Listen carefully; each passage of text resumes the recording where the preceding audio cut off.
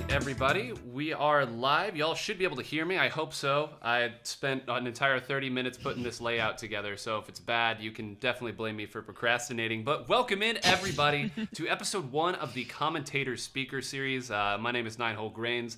VikkiKitty is our illustrious guest today, and I know I've thanked you already here in the pregame, but thank you so much for doing this, Vikki. It means a lot. Absolutely. I love talking about commentary. I was talking to you about it earlier today, but I could talk about this for hours on end.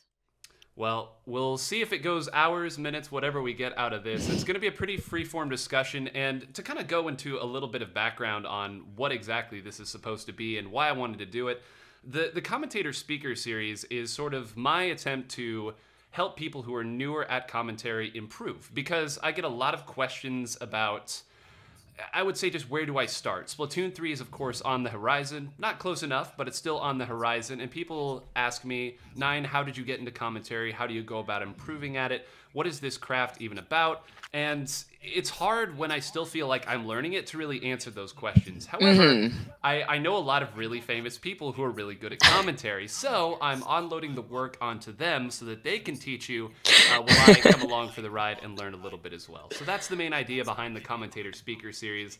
I hope you all are enjoying it. I don't know how many episodes there are going to be. I'm still talking to some of my old friends to see if I can get them on.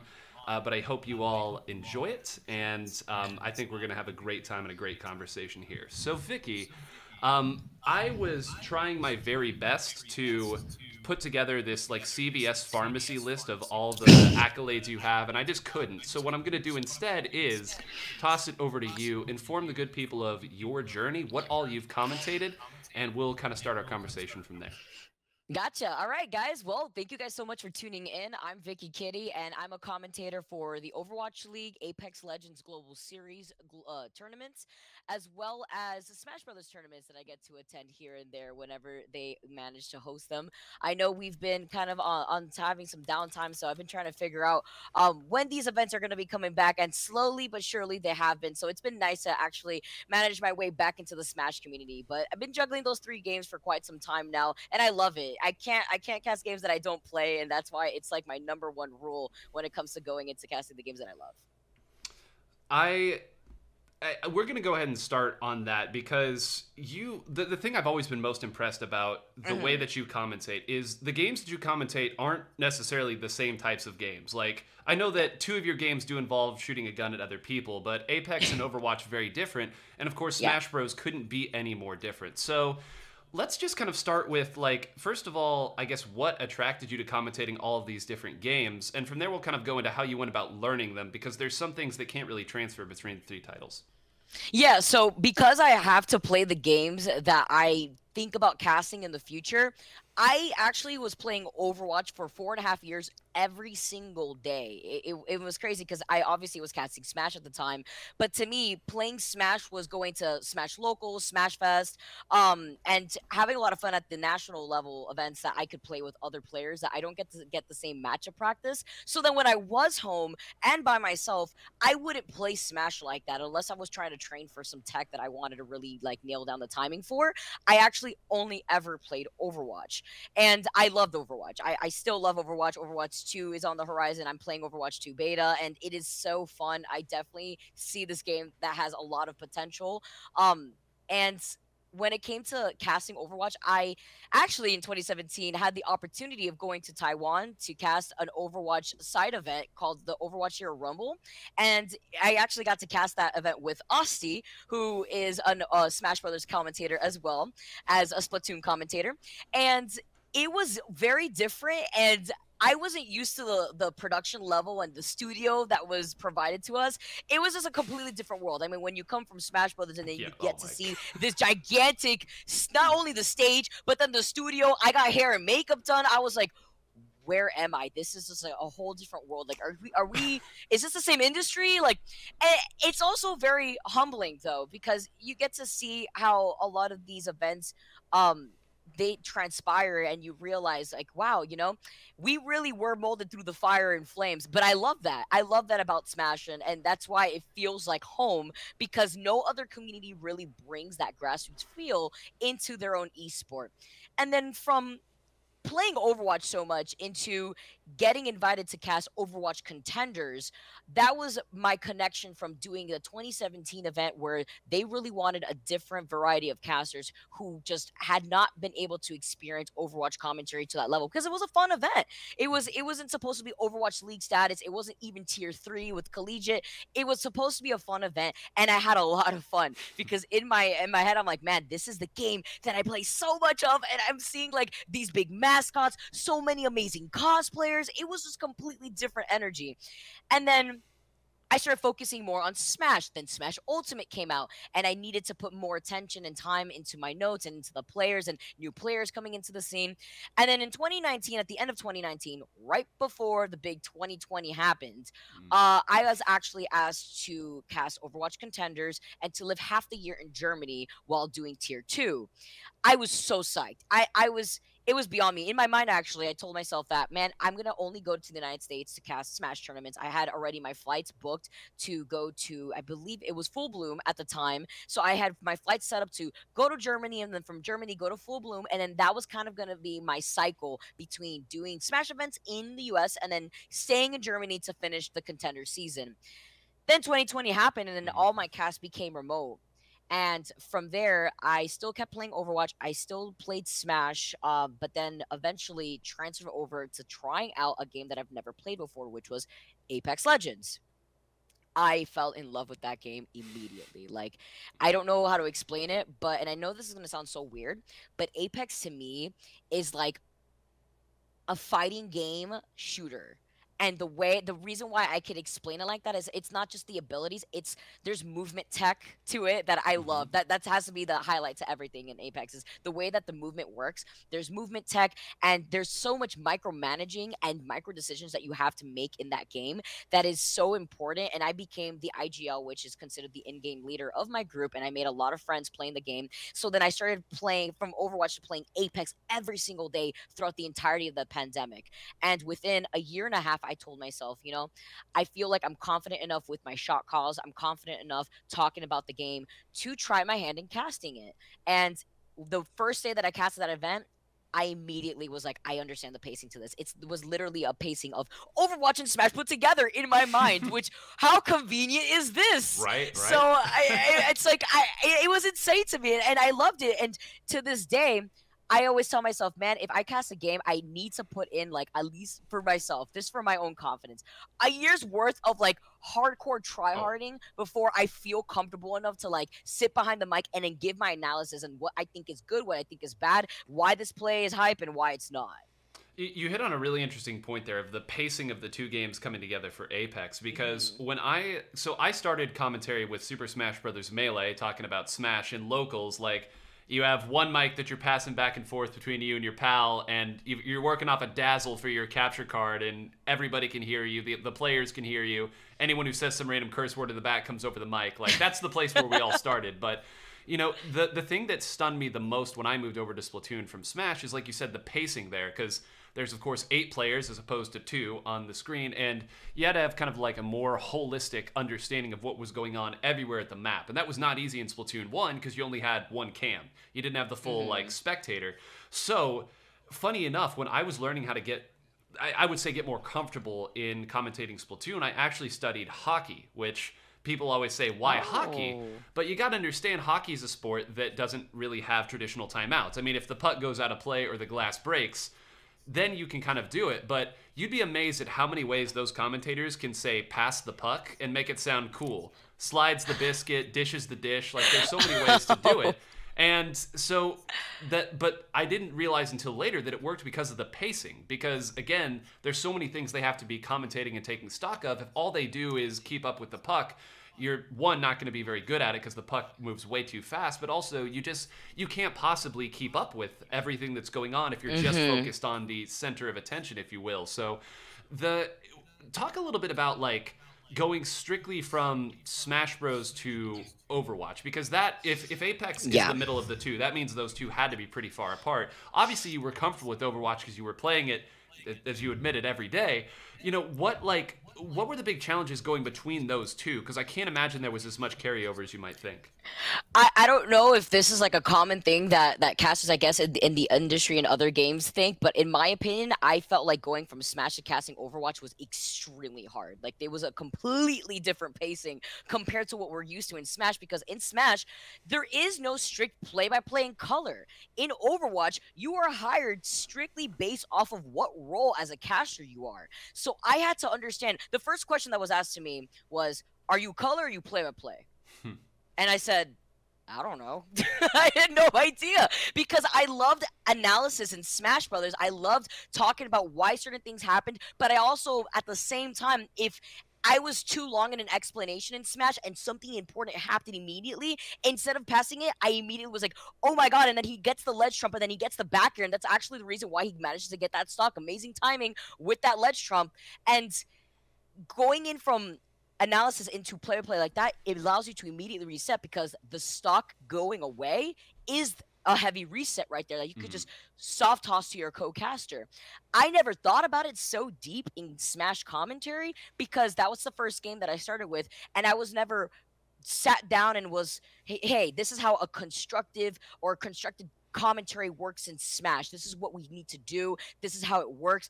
None of that. It was like, we went to our locals, we casted Smash, we had a lot of fun. There was trash talk, like you were saying in the background, that the mics would pick up. I love that energy, because I'm a goblin. I love feeding into the trash talk. I would absolutely say, yeah, talk to him in the back. When I'm like on the mic, it's like, you don't really get that sort of energy in Overwatch, where you can be funny, you can put in some trash talk, but you don't ever want to put down a player, because it's not that grassroots feel. And also, it's like, these players, this is their career. They're Yes, part of an exactly. organization. They're part of a team. This is their job. It's like, imagine somebody outrightly saying on the mic, like, that guy sucks at his job. Like, in that one play, it's like, damn, man, it's a little harsh. And it Smash is completely different. That energy is just, they're out there, and I love that. That's what I really like about that type of community. But when it came to getting used to the pacing, I had to figure out, do I feel like I'm suited better for play-by-play or color in Overwatch?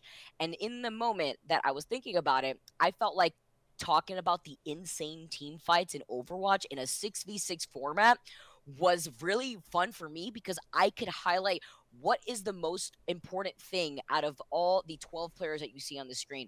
The Ana has ult. There's a Genji on their team. The Genji has ult. You know that immediately they're going to combo into Nano Blade, because that's the play that they're looking for. That's why they're running this team comp.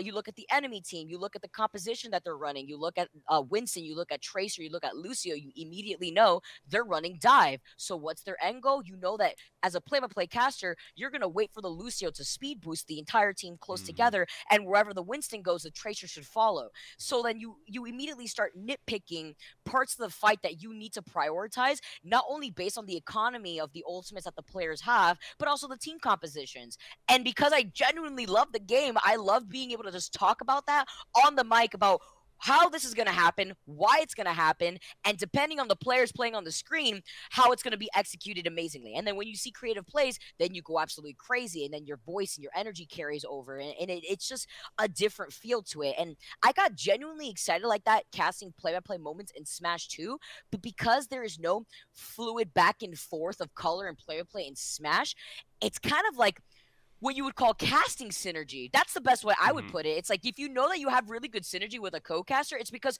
you could flow in a conversation with them, because it wasn't, hey, there's back and forth happening. As play-by-play, I'm going to take this back and forth, because then the color caster has to spend a minute maybe after this whole back and forth was happening explaining why this back and forth was happening, which by that point, there's already something else happening in Smash Brothers. So the pacing was all off. So then when it came from doing that, understanding Overwatch, color, play-by-play, I did strictly play-by-play for Overwatch, got the hand of Overwatch, and I went through training. I actually would reach out to multiple casters from the Overwatch League status. I reached out to the Contenders casters. We reached out to the crew for Overwatch League. And Overwatch League also has an amazing system in allowing their casters to grow. When we were doing Overwatch Contenders for my first year, Overwatch League partnered up with Overwatch Contenders with like the heads of each talent group.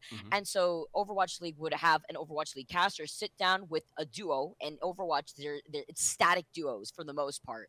Usually you get paired with a co-caster. Chances are you're not separated from that co-caster unless there's one opportunity that one caster takes over the other, and then unfortunately the duo is split up.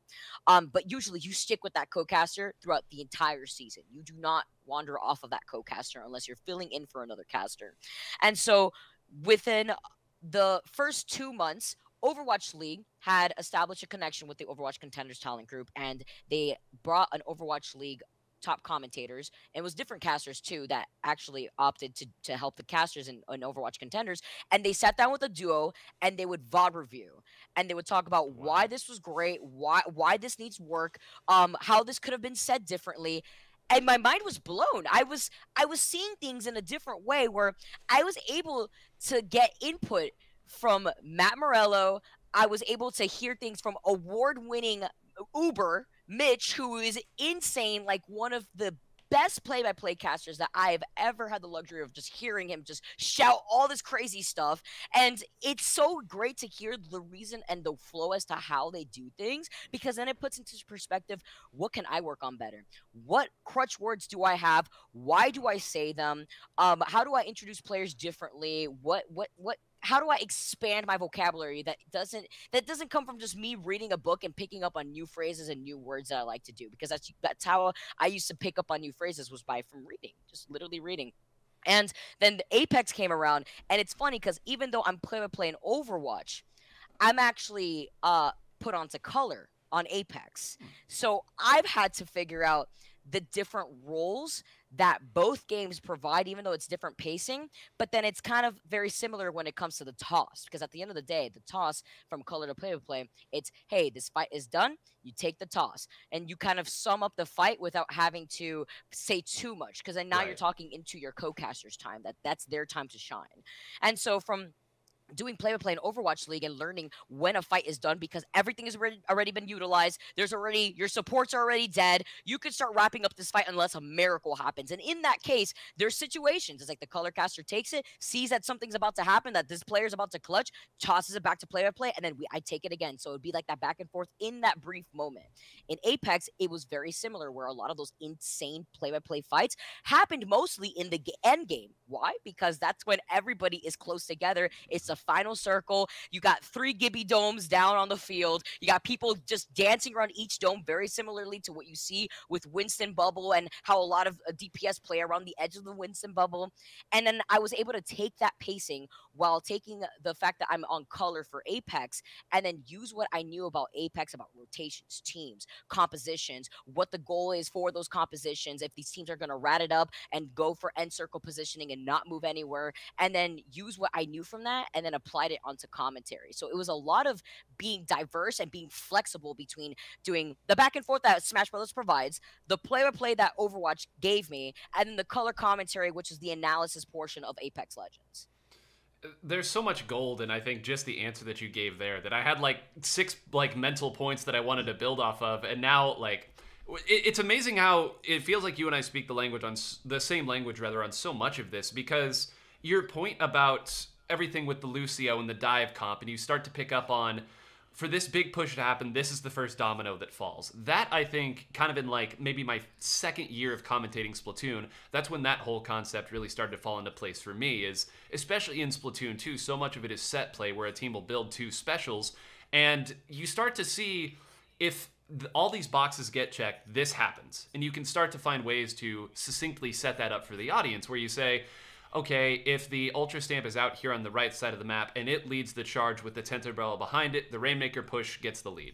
That's it. That's all you have to say. And then if something goes awry in that plan, then you get crazy hyped, because you're like, whoa, this thing that I just set up for the audience didn't happen. Now the audience is excited in addition to you, and it's all because you set up that signpost. And as you see more and more of these games, you start to, I think, pick up on those earlier and earlier, because kind of like with hockey and what you were saying too with Overwatch, there's so much going on. You can't possibly inform the audience at all, or you're going to sound like you were in an auction or something along those lines. You just can't possibly do it. So I think that is such a great point. And for anyone who's still a little bit newer to the craft, that is the advantage you get from watching and commentating so many games, is you will still get nervous, but you will start to understand what scenarios are coming up earlier, and because of that, you can set it up for the audience. And the easier you can make it for the audience to figure out when a big play is made, that's when you get real mastery over the craft, I feel like. When you make the audience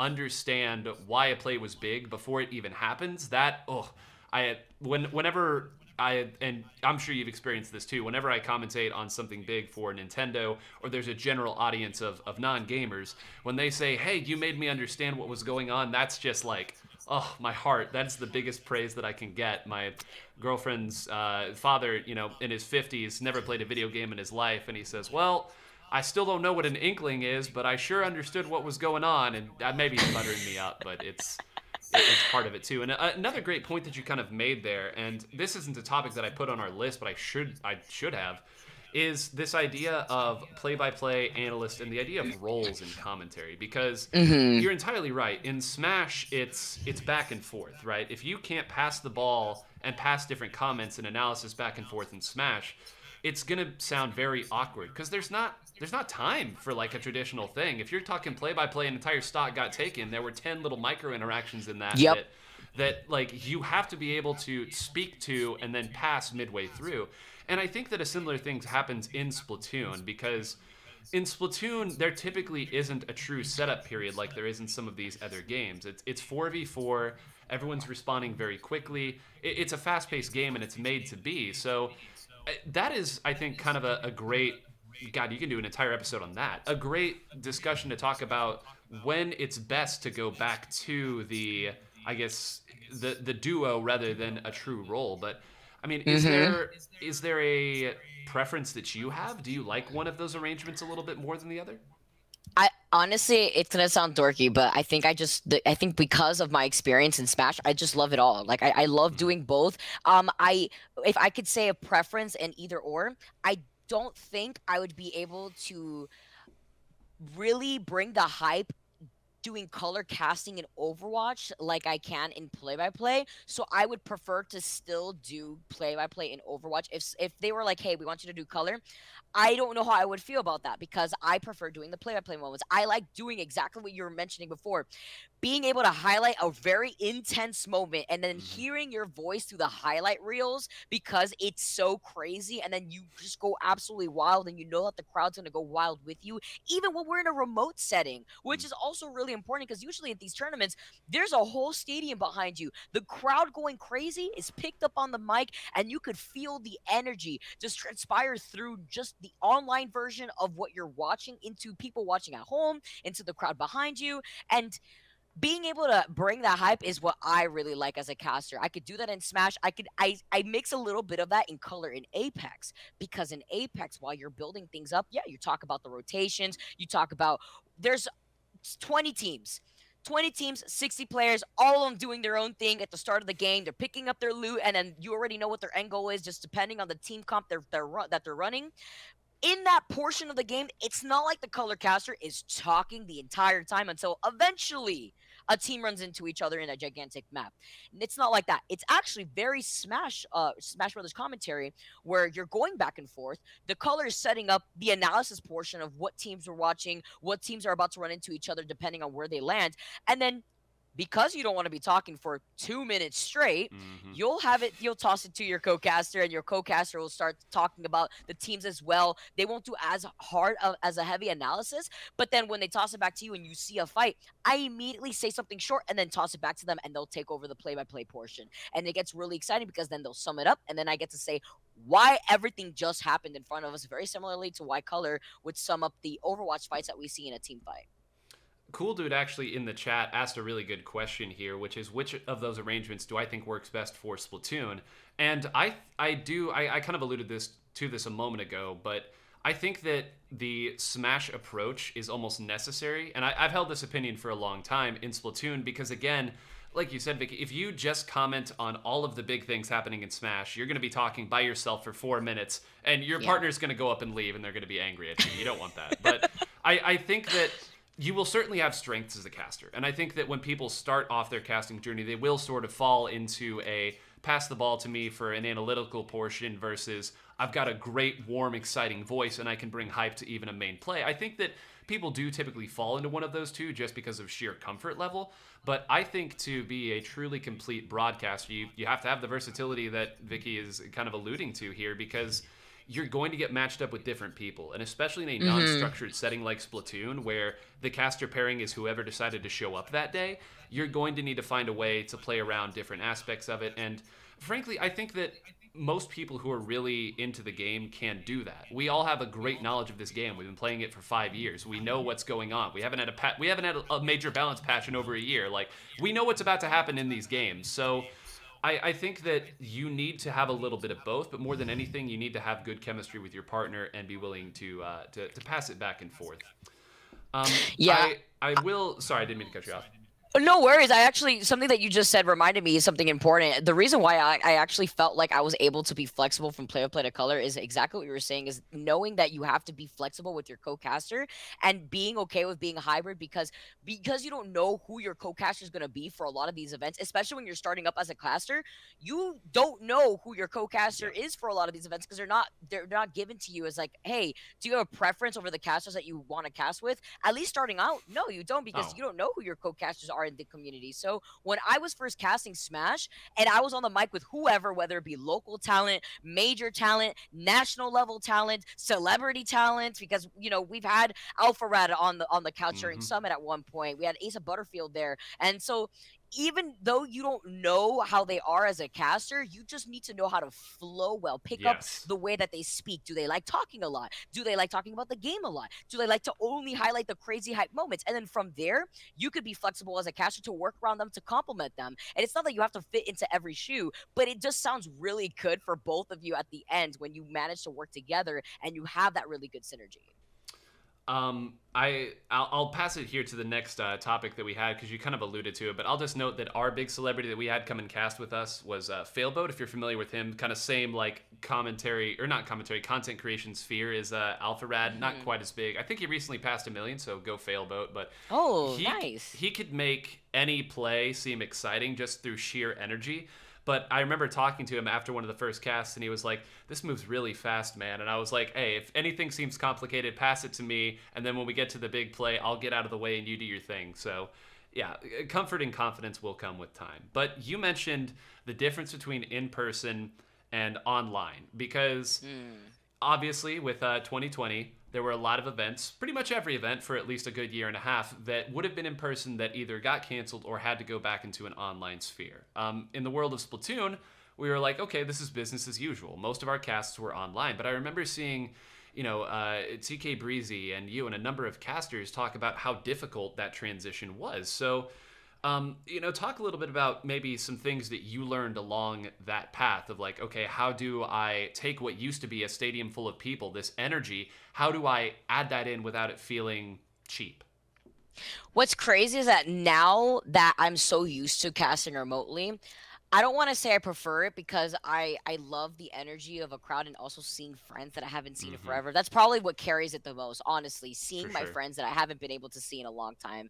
And that's why I love going to Smash events that my friends are currently at. But when it was starting out with the transition was so hard, because I had a very scuffed setup. I didn't know how I was going to have the space to do this. And I had just to put it into perspective, my webcam was attached to the top of my monitor with sticky tack. And then when I got a DSLR camera for the equipment portion of Overwatch, I had no way to attach an arm or anything to my desk, because the structure of my desk was very thick and I had a backboard. So there was no clamps, nothing like that could work on my desk. I would have either needed a mount with a base, and then even with the base, I wouldn't have had space, because then the desk is very small. Right. So I then got duct tape to DSLR to the headboard of the setup. So it was extremely scuffed. I felt like, how am I going to do this? I have no lights. I share a room with my younger sister. We had bunk beds and everything. I was like, I don't know how I'm going to make this work. Eventually, different production teams, they worked with me. They worked with my space, with pictures, with videos, and gruesome times. With what it was like 6 hours setup at one point, helped me set up everything to allow it to fit, to allow it to work, and even if it looked ugly, it still worked. And that made me uncomfortable, and just sitting down and having a green screen literally attached to my back type of thing, where Mm-hmm. I couldn't move my chair to go to the bathroom. I had to shimmy shade my way to a side to then run across my green screen, then to go to the bathroom. So remote setups were really hard for me. It's a lot easier now, thank goodness. I now have my own place, and I got a bigger desk, and it's a completely different experience. But starting out was really difficult, not only because I had to cast without having my co-caster physically with me, which, Mm-hmm. for casters that know casting remotely, how do you know when to take a throw if it isn't the intonation of a voice? I just came back from Sweden a week ago, and I casted the first ALGS land that has happened since what, 950 plus days since the very first Apex Legends land. Apex, unfortunately, was just, esports started off for them in the worst time possible, Mm-hmm. because that's when 2020 immediately Yep. hit. And doing the Apex land, when Fallout and I were casting, every time he had a point, put up a fist. Every time I had a point, I'd put up a fist. And we would get super hype, and the back and forth was so easy, because he would say something super hype, and I'll pick it up in the same tone. And that was something that I learned in Overwatch, picking up on the same tone that your co-caster throws to you. And if you're trying to change the mood, you make sure you lower your intonation by the Mm-hmm. end of your message, and then your co-caster should try to pick it up from that message and then carry it up if something hype happens again. But kind of getting used to knowing when to take your tosses from co-casters, carrying your energy, even if you had to cast APAC region like I had to for Overwatch League, which would start call time for me at 3 o'clock in the morning Yep. Eastern time, and I would finish casting at 10 o'clock in the morning Eastern time. It was like, how do I keep my energy? How do I change my sleep schedule so that way I could be energetic at this time? And being able to work around the equipment was something on a completely different end, but I made it work, and now I'm so used to it. Like, it's difficult to get me to want to leave sometimes, but I do it because it's the experience of travel, it's the experience of an arena, and it's also being able to see friends that I haven't seen in years.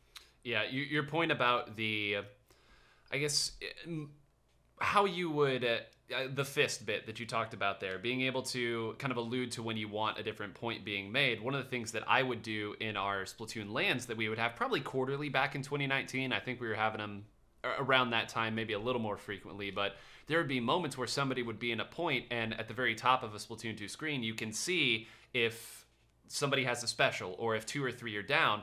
And I remember I was commentating with one of my buddies for the first time on LAN, and 3 people went down when he was in the middle of an unrelated point. And I pointed to it so hard that I actually almost pushed the monitor over, because it happened completely off screen and there was no idea. And part of it too is when there is a spectator cam, which Splatoon does have, and you put somebody on that, sometimes you can tell the spectator, hey, get over to, somebody just went crazy on the bottom half of the screen, figure out what it was. But that picking up on someone's energy being so much harder online is 100% true. You have to be very intentional about it online, because in person, if someone's excited, you can't help it. I challenge you at home, the next time that you have a co-commentator who is really excited on LAN, try not to get excited. You can't do it. It's not possible. Yeah. You just, it's so easy to naturally flow with what the energy of the game is, but it's not so easy online. You do have to be very intentional about picking up on the same sort of wavelength as what your co-commentator is, and it's especially hard to do if you're just working with that co-commentator for the first time. So I guess if any of you at home are taking notes here of what should I do if I'm casting primarily online, try to match the energy of what your co-commentator is doing, and do be intentional with it. I mean, even if your energy is more appropriate for the moment that might be happening, it can be very jarring to hear someone be very stone-faced about a play that's happening, and then someone get exciting. Is one of them technically more correct? Maybe, but that doesn't matter. It's a team game here when we're trying to commentate together. So, Yeah. it's so funny though to have it go from a person who's usually commentating in person to then going online, whereas for us it was always getting to commentate offline was a big cherry on top of a sundae. It was just the sweet reward for all the many tournaments that you've casted in person. But one point that you did mention about commentating way out of your normal time zone, because there are a lot of big Japanese tournaments in the Splatoon scene, and every once in a while we'll get to commentate one of those. It's similar, like a 2 a.m. call time, you're just playing there. So and this is also selfishly for myself because I'm really bad at doing this. How did you adjust your sleep schedule, and like how did you actually manufacture legitimate energy when you're always tired when you wake up at that time slot? Yeah, so to start with the negatives first, before I end things and wrap up this point with a positive. So the first thing I tried was melatonin, and that was the worst mistake ever, because it was trying to reverse my schedule, but I ended up waking up extra groggy and not like prepared for the cast, thinking that I was using it to help my sleep schedule, but then I was also nervous, but then also excited.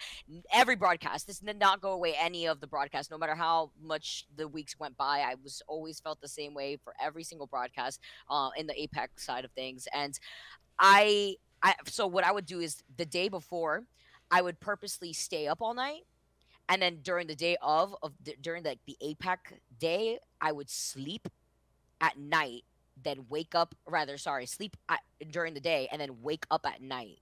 And I prepared that more than 24 hours in advance. And I would do that time and time again, where I constantly would just revert my schedule. I would game all night, get coffee. I had Monster. It was convenient because Apex at the time had sent me 2 cases of Monster. I was like, whoo, let's go. We are in this. That's dangerous. But I would stay up all night, go to bed during like what I think my cutoff time was like 9 a.m. is when I would go to sleep.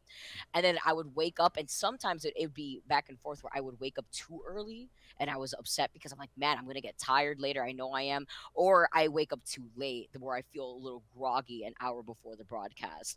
And that was really difficult because it was on and off for the entire season, because I was also double booked for Overwatch to do Overwatch Contenders alongside Overwatch League. And I was the only other caster other than our other APAC caster, Avril from Australia.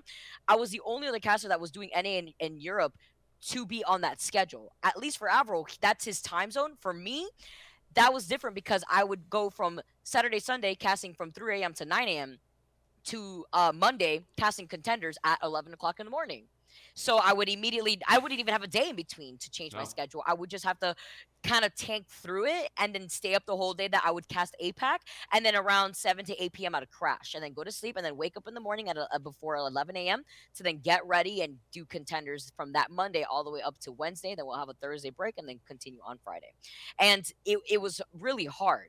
Now, as time went on, though, and moving away from seeing the failures of melatonin and all that stuff, I settled for tea. Green tea definitely really helped me, and it was a double whammy. I was able to help out my own throat because I would put honey in my own tea, so I'd be ready vocally, and it would wake me up. I liked green tea a lot because for some reason I love coffee. I'm a coffee person. I drink like 2 cups of coffee a day. It's bad, but Cuban coffee is like the best for me.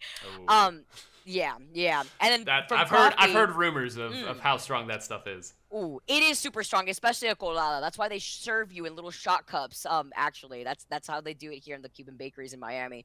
So I would go from drinking coffee every morning to now trying to transition into drinking more green tea. So that was at least the good part, the good habits that I took away from casting those APAC nights. But I would have to like be mindful and pre-plan the days that I would have to hard reset my body, which was usually a day to 2 days in advance before the APAC date that I would cast. Well, I know at least one person in our audience here has a Japanese Splatoon cast, so not to call out Magic 8 Ball, but I hope you're taking notes here, buddy.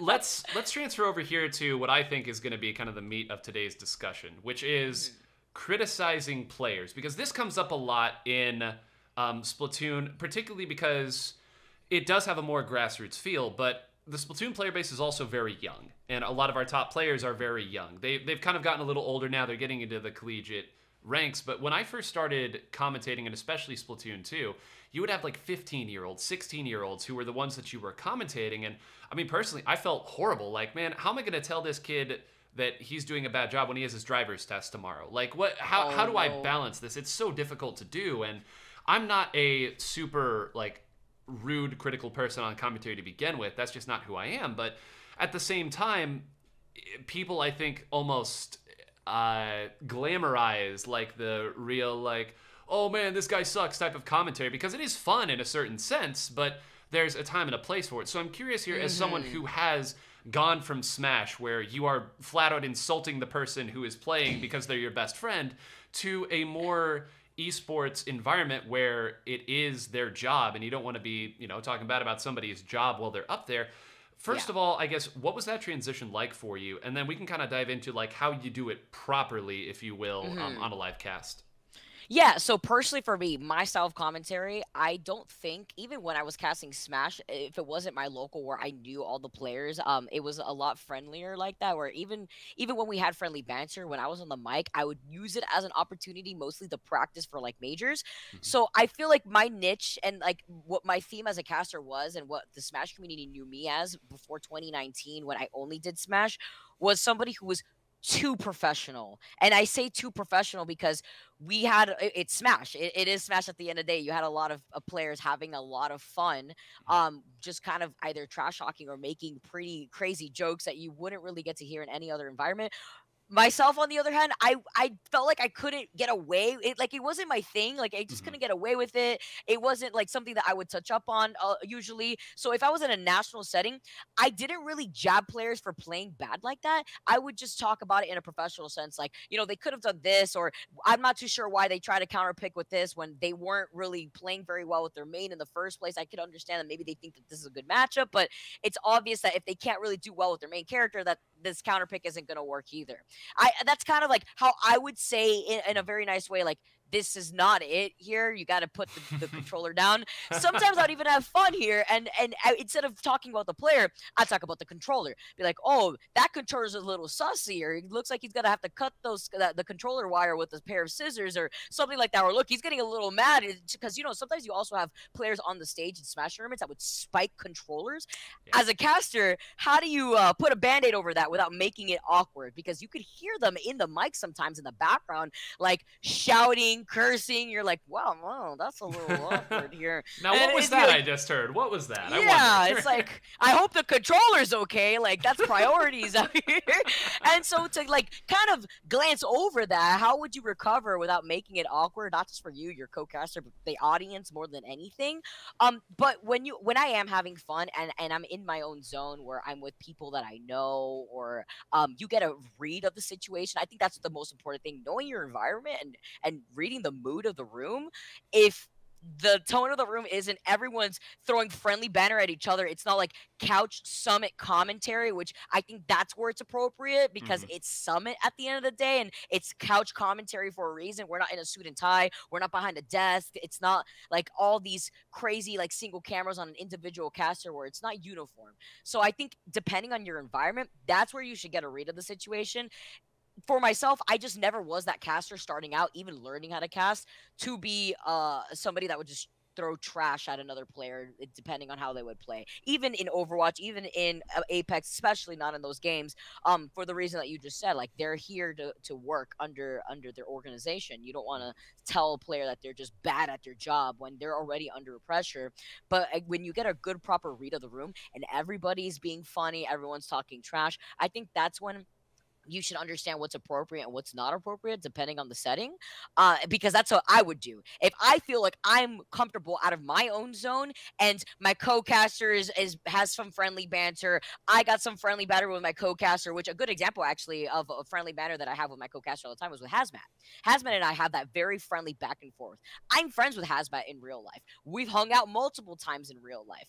And so we transition that energy onto the mic, and I know he hates Sora. He knows I love Sora. And so like if we see a Sora on the stream, we'll go absolutely wild. He'll just trash on Kingdom Hearts and I'll be hyping it up. And that would be our dynamic while also focusing on the game. If there's a player that like, for example, if Mars is on the stream and we got Hazmat and myself casting, Hazmat is going to trash on Mars because he knows Mars, and they have that friendly banter with each other. I do think it really does depend on the environment. It just wasn't something that I started doing at the start because I didn't have the confidence to be able to say, yo, that guy's trash when I'm trash. So Yeah, exactly, it's just like, right? it just wasn't something I felt like I could say even as a caster. I'm like, hey, this guy's obviously mechanically better than me for a reason. Yeah, one thing that how I had it kind of framed for me when I was trying to find my own answer to this question, because it's not an easy one, is Jordan Kent actually told me, someone who you and I have worked with, who makes commentary easy mode. Like, I have so much respect for Jordan. He taught me a lot of what I know about commentary, but he said, if it comes down to it, try to find a way to give credit. So if one player made a really bad play, can you find a way to give credit to the person who made the play? Like, if someone falls off the map in a crucial situation, like, okay, like you can't really spin that, but you can also just kind of poke fun at it because come on, dog. Like it's the worst possible time to do the one thing that you can't do. So, but trying to give credit, I think, also kind of helps train your thought process, because when you get to the highest level, if one of these players does something really, really poorly, it's almost always because the other team did something that forced that situation. And trying to think about how to give credit will kind of, I guess, broaden the scope of how you're looking at these plays. If someone is standing right out in the open and gets sniped, instead of saying, why are you standing in the open, say to yourself, okay, what caused that person to be there? Because they didn't go there for no reason, man. They're trying to win the game. They practice this game all the time. They have an idea, at least.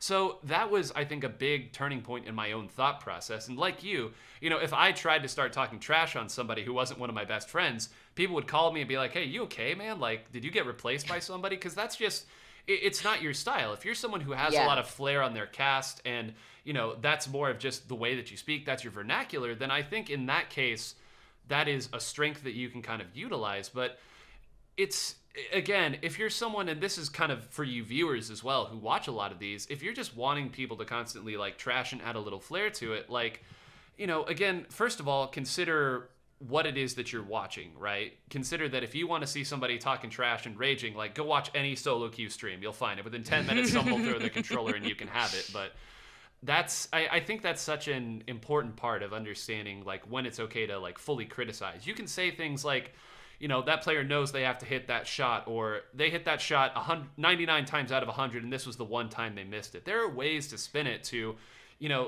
give credit to this player who is very, very good and who missed their execution, and you can kind of spin it off there. But more than, I also think that just critical commentary is kind of bad. Like, there's no substance to it. Like, if you say, oh, this player is trash right now, and it's not usually like that extreme, but that's shallow, man. Like, there's pressure that you can say. You can talk about why that shot was so difficult to hit, but straight critical commentary isn't always very deep.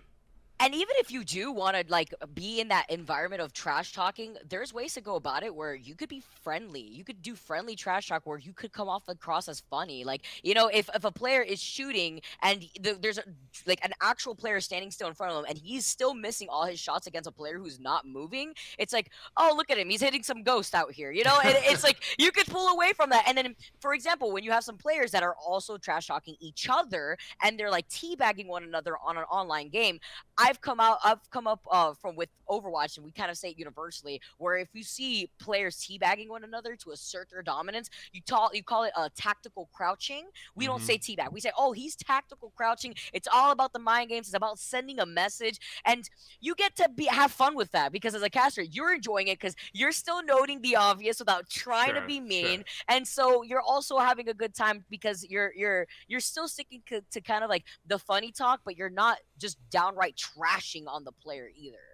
Yeah, exactly. That squid bagging is what we call it in Splatoon because yes, that's amazing. Well, it's a famous thing too, and Reddit hates it, which is how we know it's good because Reddit hates it. But it's the same sort of thing, and that conversation about like trying to play the mind games with your opponent, is that legitimate or bad? That gets tossed around like every, I don't know, help me out here, chat. Like, is it every 3 months we have this conversation as the cycle always repeats? But I agree entirely. You can find ways to be critical that paint a broader picture of the game and don't make light of, all the effort these players are putting in. Because especially when you start to commentate later on in the bracket and you hit the losers semis, the winners finals, losers finals, grand finals, like, these people are putting their everything into this game, and they have for a long time. And if you as a commentator can't respect that and find ways to call attention to that while also painting around the mistake that was made,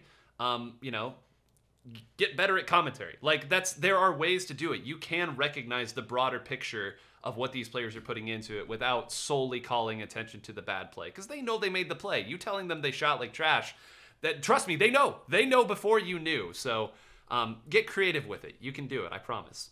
But we're talking about criticism here. Let's flip it to the other side here, which is we get criticized too for, sometimes legitimate reasons, sometimes not legitimate reasons. I always joke that the Splatoon community is way too soft with me because I don't get criticized nearly enough. They're way too kind.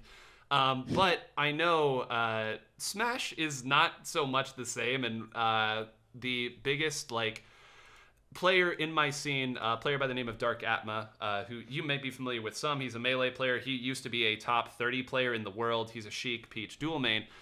He went on our Facebook, like our St. Louis community Facebook page, and posted a 6-paragraph criticism of my commentary at one of the events. Now, that was a hugely formative moment for me because everything he said was right. He said it very crudely and it hurt, but it also was right. But there's also a lot of criticism that we get that is just, not right. And so talk a little bit about how you receive commentary, how you parse through what criticism rather, parse through which of it is actually worth listening to, how you go about implementing it. I'm curious because you have one of the biggest platforms in the game when it comes to commentary. Yeah, so when I started casting, I was 19 years old. I just started college, and I didn't go into casting thinking, or I didn't go into the community thinking, oh, I'm going to be a caster. No, I was a player first. So when I first started casting, the biggest thing that I would get a lot is I can't stand her voice. It sounds like a little boy. It's just something about her intonation. Her accent is weird. I'm from Miami, guys, a Cuban American. My last name is Perez. So it was a lot of stuff. It was a lot of strictly on my voice. And so then when I was asking for constructive criticism, it would get drowned out by the constant she sounds like a little boy, like who is this little boy on the mic? Why does her voice sound so grating? I just can't deal with that. I can't understand her sometimes. And I had to understand at 19, which I'm not saying is very young, but it was also my first time like getting to know like how to be on camera. I had to realize that some things are important to listen to and some things are not important. And what I mean by that is I literally stopped caring after a certain point. And you just become numb. I know it sounds sad, but you just, at one point for myself, I just saw those comments and I started laughing at them. And then I started twisting them where I would always get the who's that little boy on the mic, and then I actually made that my pinned tweet for like 3 years. And I made it where it was like I'm the one that sounds like a little boy when I commentate your matches, and that was my pinned tweet before I actually became a Nintendo brand ambassador. And I was so proud to announce that I became a Nintendo brand ambassador. So I replaced that original tweet with that announcement. But I had that tweet originally pinned for like 3 years, and I lived with it. It's embracing it because I can't change my voice. This is my voice. This is how I talk to my friends, to my family, when I'm on the mic, when I'm off the mic, when I'm in my own games, in game comms. This is just how I sound. There is nothing I could do. I could try to force a weird pitch voice that isn't myself, but then it would be unnatural. I would eventually default to myself eventually. Like, there was nothing I could do about that. But then when the actual constructive criticism came in, one of the best things that I learned after my first regional commentary session, which was only a month and a half of me casting ever, was VikkiKitty and her co-caster do not give each other breathing room. And so after that, I was like, you know what? I'm just going to stay quiet. And then when my co-caster with their intonation has the opportunity to toss, that's when I'll take over. Unless a very hype moment happens in like one of these play-by-play moments where somebody gets one-shotted and my co-caster's in the middle of talking, I'll be like, oh, and I'll like shout over that because it's like, that's insane. And it will also add to the hype of the moment because then other people will be like, oh, no way. And so I'm reacting essentially to the crowd. And I had to learn my own pacing, how to give my co-caster breathing room. That was the first lesson that I remember I took on from my first offline experience of just casting a regional that isn't a local either for Smash Brothers. That learning different pronunciations for different words, different player names, where the regions it came from, that was something that's really important and still is really important and still is something that I mess up to this day, especially since I cover APAC region. It is so difficult when you are so used to rolling R's and like you have you usually see a lot of or you're surrounded rather by a lot of Spanish speaking usuals in Miami. Going from that to casting over Korean or Chinese players was extremely hard. It was extremely hard, and it's gotten a lot better now because I know how to ask for help now. I know how to reach out and say, hey, I want to know how to say this, so that way on the mic, we all say the same name consistently throughout the entire broadcast. We did that in Sweden when I casted Apex, and since it was an international event, we went out of our way to ask the players and the coaches, hey, even if the players didn't speak English, we asked the coaches for a translator, hey, how do we say his name? And we don't want to do the player injustice either. We want to be able to Right. actually boost their channel, boost their brand, because when we talk about a player's name, it's their brand. It's not just the player themselves. Yeah, they're playing, they're performing, but a lot of these players have their own content that they work on. And when we're talking about the players, we want to be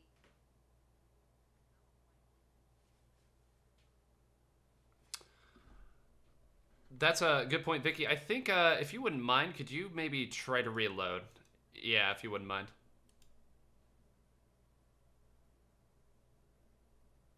Yeah, we'll try to reload it. The link should be the same.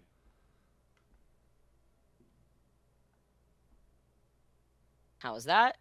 Hey, Welcome we're back. back. Welcome Hey, back. sorry about that. Okay. Not a problem. But yeah, if you guys heard me at the very end there, that's basically like those two main lessons that I took away from. Constructive criticism was also something that I highlighted more with my peers than I did with a general audience, because I would actually reach out to casters like the casters from Overwatch League. When we were put together with them, I would personally reach out with coaches in Overwatch. I reached out to the British Hurricanes coach about, hey, what do you think about the meta? What do you think about your team? And I would get all their input. I would use their input, and I would send them VODs like, hey, did I do your team justice here? Did I say this properly? Did I convey the message that your team is trying to convey appropriately to an audience? And I would ask questions all the time to the people that were also alongside me in the same industry, TK, EE. I would ask so many different casters, what can I do better? I've even had a conversation with Golden Boy, and Ooh. it's understanding what their point of view is, and kind of filtering what they know versus what a general audience knows. They could have their own valid criticism. If they think my voice is jarring, unfortunately, there's not much I could do about that. I could try to work on my intonation though. So instead of taking it as a personal attack, I'm like, okay, maybe my intonation needs work. Maybe I need to understand how to deliver a sentence without it sounding so jarring, and so that way I don't end the sentence in a high note, especially remotely, since it's important for my co-caster to be able to take from me, like we talked about earlier. And so taking little feedback here and there, and then knowing what is important and what isn't, was the biggest thing for me. Somebody saying, this guy sucks, that statement has nothing to it. There is Right. nothing to eat out of that statement. Knowing that I suck, all right, dude, I suck, but I'm gonna still like do this tournament like tomorrow. So like, it's like, damn, it's like, what can I do there? I'm sorry that you think that, but I'm still gonna do me. If you don't tell me why I suck, there's no way I could work on myself so that way you don't think I suck. So, help me help you in this situation. And that's just something that I had to learn, but something that took me a very long time to grasp. And that's something that I would tell to casters, or rather up and coming casters that want to get better with their commentary, is if you feel like you get shut down by Twitch chat or feedback that is just too harsh, that isn't constructive at all, I would recommend don't even look at the chat, because chat is not there to pay you. They're not. Right. They're there to Exactly. watch the game, and it's not just you that they're ragging on. They're ragging on the players, the way the players look. It's just not constructive whatsoever. And I until this year, I have not casted with a chat open in the 7 years of commentary. And it's worked just fine for me. And it's just knowing what to focus on and who to reach out to. If you respect somebody and you've worked alongside them and you have connections with them, and you want to know what you could do better, reach out to them, ask questions, because that was something that I wish I could have done a lot earlier, was ask questions. That's such a great soundbite too. If there was one soundbite to take from this all so far, it would be, in my 7 years of commentary, I've never opened a Twitch chat. That's such a good. That's good to know. I'm very much the same way. So it's good to have a little validation for that approach. But your last point there that you made about reaching out to people that you respect, who you think give good commentary, that's such a great point, because when I first moved away from Smash Bros. And started commentating Splatoon, I got different feedback from different people, because it's a different game, a different audience with different expectations.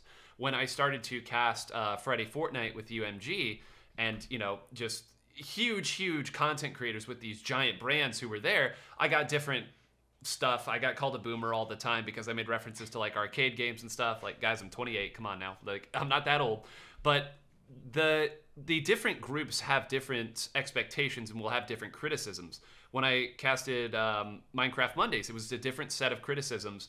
And somewhere in the middle of all of that, there's going to be kernels of truth, right? So I think that one of the advantages of working with a lot of different co-commentators, working a lot of different games, I'm not saying everyone should go out and try to cast a bunch of different games, but you do need to, I think, broaden kind of the feedback that you're getting and try to diversify it a little bit, because you can't go wading through every comment that's given about you to find a kernel of truth. But there is something to be said for different groups will notice different weaknesses in your commentary because they've been trained to expect a certain thing on commentary. When I commentated at DPG 2018 with Max Ketchum, the thing that I heard back from feedback there, and this was just from a YouTube comment because I went and watched it back, is they said, this commentary is super dry, but I kind of like it. And I never thought of myself as a dry commentator before. But when I commentated with Max, who has so much energy, I came off as a little dry. We met in the middle there, and there was sort of a dry humor that we threw back and forth there. I never, ever would have even considered that as part of my commentary repertoire until we casted together. And it was so organic, and now it's something that I won't say fall back on, but I look at it as another tool is, if I have a co-commentator who has some energy, that is, somewhere that I can meet them. And Vikki, I think you popped out again. So I'm going to keep going here with my original point, and hopefully we can get a refresh. But the big thing is, I would say when you diversify the different types of feedback that you get, you're also going to run into more people who you have a lot of respect for in the different kind of branches of what commentary is. So you'll find more people that you'll respect. You get more feedback from those people. And it'll be that much easier to really kind of hone in on what it is you're doing. Because like you said, Vikki, you can't delve deep into the masses of what people are saying because you're gonna hate all of it. You are gonna be miserable doing this thing that you should be loving. So you do want to try to identify good sources of feedback, ask honest questions, and surround yourself with people who can give you that. I think I got everything working here too. I think what it is, Nine, is that my camera may be forcing itself to go on idle, and I don't know if it's an OBS Ninja thing or is it mine, but nonetheless, I totally agree with what you're saying. And sometimes you don't see certain things within your own commentary until you see a random comment like that, where when it came to ending things on a high note, and then if your co-caster doesn't pick it up on the same high note, you referred to it earlier, but it could sound jarring when somebody is being loud and then the co-caster overall is picking things up very low. And I actually learned that after talking to some Overwatch League talent. I at 3 a.m. it's a little difficult to have somebody throw something a high pace at you, high energy, and you're like, yes, welcome to the Overwatch League. It's like, yeah, maybe in my mind, it's like the ASMR night show of we're going to do some play 6v6, crazy chaotic commentary with very monotone whispering. But that's obviously not what's happening. They need that hype. They need that energy. And it was something that I've recently been working on when it comes to picking up a message and then immediately picking it up high pace. And then also changing the pace immediately, depending if in Apex, for example, a team is purposely hiding in corners because they're waiting to jump and sabotage another team that has no idea that there's a team hiding in the corners. So we'll kind of creep up with our commentary. We're like, oh, but look at this team. They're creeping up and look what they're doing. Love and it's adding to the mood. Yeah. It's adding to the mood, and it's so raw and awesome because you feel the energy. Even if it's low, you feel the intensity of what's about to happen because you're leading up into a moment. Yeah, the Jaws, there are moments sometimes where someone will be sharking in Splatoon. It is a term where someone just hides in the ink and waits for people to jump out in the middle of this big chaotic play.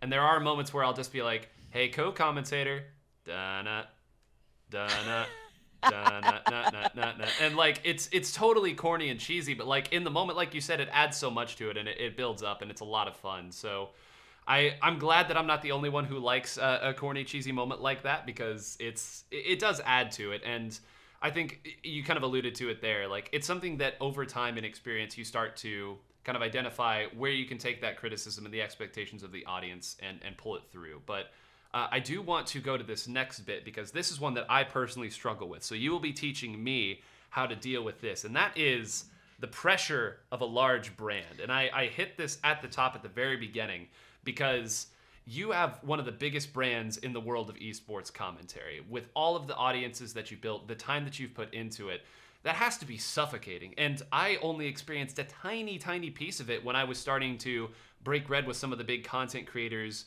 in the Friday Fortnights and the Minecraft Mondays, and even just talking with other Smash commentators.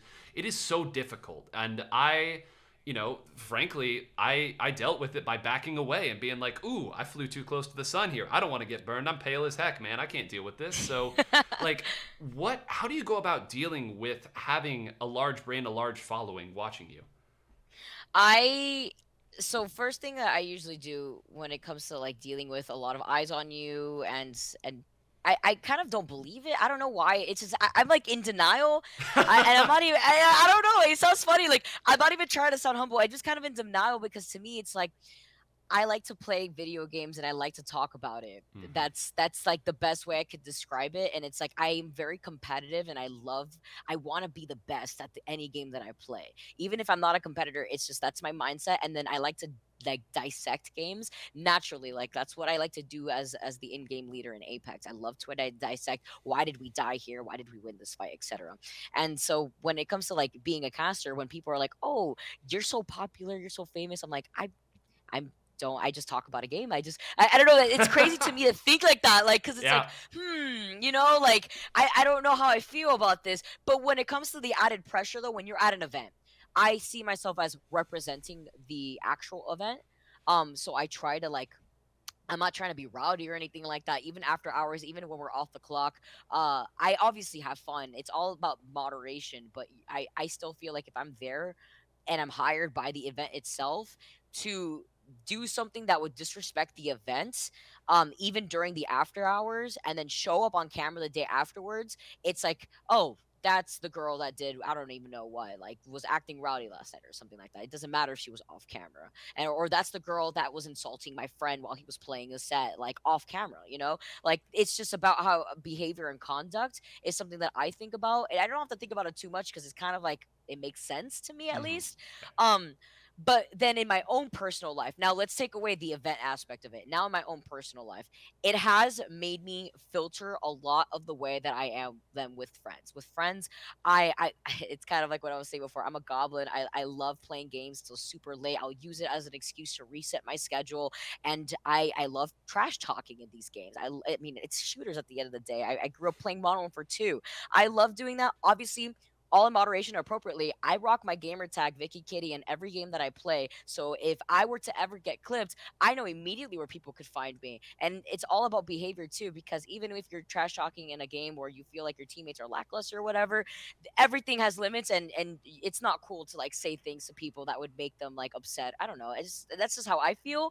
Um but then acting accordingly when I'm home and I'm still representing my brand. If I write something or I play a game under my gamer tag in a public lobby, uh I felt that pressure of, hey, you better not like hurt somebody's feelings, or hey, you better not be bad because you're going to get messages or people are going to expose you that you're bad at a game.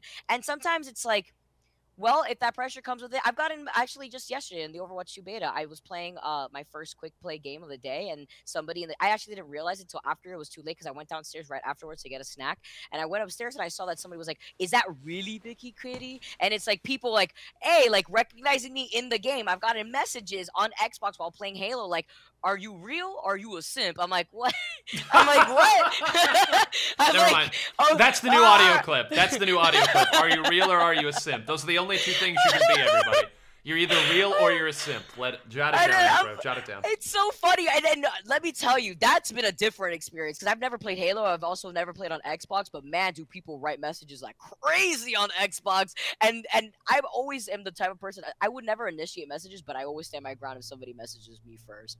And so, and obviously, all appropriately, it's about just knowing what you should and shouldn't say, but also being comfortable being yourself, Hmm. because that's what's important. That is something that I have recently started learning how to do again, because at the start of my career, when I was 19, I got reached out to by Nintendo. My first event was a Nintendo San Diego Comic-Con 12 and under tournament that summer, and I just first started casting. I felt like there was so much pressure, and I just wanted to, like, I gave them all my social media. I told them, vet me as much as you can. I know that there's nothing here. And so they did everything that they needed, and I've been working with them ever since. But from that day on, I've always been extra attentive, making sure like not even red solo cups in my hand type of thing. Like just nothing like that. And I felt like it was taking away from what made me me. And I was being like this that whole uniform professional smash caster that none of the other casters are like that, and then taking away my own individuality from it. Now that I've done more events, now that I'm doing other games, and I feel like I have that same banter that I have in my games with my co-casters, and my approach to the game, like, oh, that's broken. Like, I don't care about saying if something is broken on the commentary. If like a gun is busted, I'll say that's busted. Like, that completely changes the game for things. It's not like I'm thinking to myself like, oh, if I talk about this gun being broken, is Respawn gonna be mad at me because I'm highlighting like their poor game, like balancing, like, Hmm. it's nothing. Even though that's obviously something extreme to like default to, that is stuff that I would think about sometimes, and it would make things unfun for me, and it became more of a chore than it felt like a hobby. And so now I'm starting to relearn how to just be myself the way that I am when I play games with my friends. I'm like that now more on the mic when I'm talking to my co-caster, and I get like, I know my co-caster, and even if it's even better if I know the players and I've casted the players forever and we have that relationship. And then when I'm off the camera and when it's myself and I'm talking about things that interest me, or if I happen to go stream, which is like once in a blue moon, I'm myself. I'm myself the entire time. I even had a rule where I didn't curse on social media. I didn't curse in my own stream, because to me, I'm like, if I curse, like, it's wrong. Like, I can't do that. But then it's like, that's not me. If you think that I don't stub my toe and yell crazy things, like, you got another thing coming. Like, it's just, this is how I am. I'm human at the end of the day, and I'm also a gamer. So Yeah, I'm gonna that's feel a type of way towards things. So yeah, that's my approach towards it. Yeah, it is so tricky when you feel like you have so many eyes on you that I think that sometimes you maybe even overestimate like what that brand actually brings. And I think that's where I kind of found peace with it is, first of all, like you, I've always said that I'm a guy who loves Splatoon, talked about it a lot, and then one thing led to another, and here I am. Because that's kind of like my mentality about it has always been, because kind of like you, like my commentary was born from talking to my roommate at 2 a.m. in the morning about Splatoon. Like, that's how it started for me. And I got my first commentary gig, not quite as grandiose as yours, but it was in 2016 at Don't Park in the Grass. My first Splatoon gig was just because I happened to be sitting next to the commentary station, and the person who was supposed to cast wasn't there. Like, they weren't there, and so they were just like, hey, we need something. And I was only sitting there because I was watching Smash 64, because Smash 64 was in the same room as Splatoon. And also, by the way, Dreamland 64, y'all think it's bad in Melee? Imagine when that's the only stage being played on 5 different setups at the same time, all desynced. So that's a whole other thing. But the idea of like having to filter yourself online, I feel like you always have to say the right thing.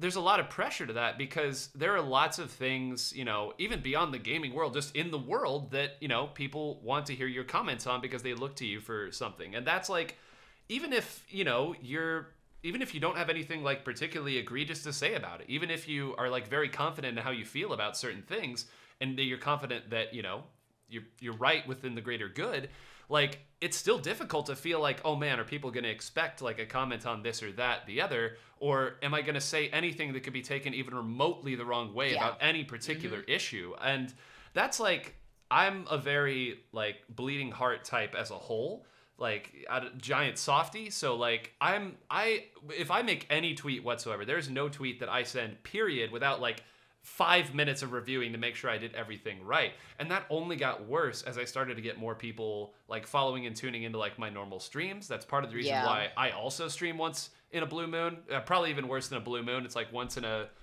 I don't know, some other moon, harvest moon, we'll say, once in a harvest moon. But it's difficult to deal with. And I think that, that's one of the reasons I've always kind of respected what you've put on, is because you do interact with so many different audiences, and all the other, you kind of alluded to earlier, like the criticisms that you get for things that you can't change, that is just built into your brand. Even on top of that, I have a ton of respect for, how you've dealt with that too, but it is kind of like humanizing to know that it's not something that comes natural, that you kind of have to build your own relationship with. Yeah. Let me see here. I know we've got a couple people here in the audience who've kind of put in their own questions. Osti trolling me as always, so nothing there has changed. Let's move to the next topic here. He is here, and of course he's here. Osti, don't worry, you'll get what's coming to you, buddy. You'll get what's coming to you. I have plenty of stories I could tell you about Osti, ones that he probably wishes I couldn't tell. But oh man, and me too though. Watch out, buddy. Watch out. We'll Don't- share them. We'll share them. We'll trade them like Pokemon cards. Oh, there we go. Okay, I have an Hostia La Vista business card, so I can trade you a physical card. How about that?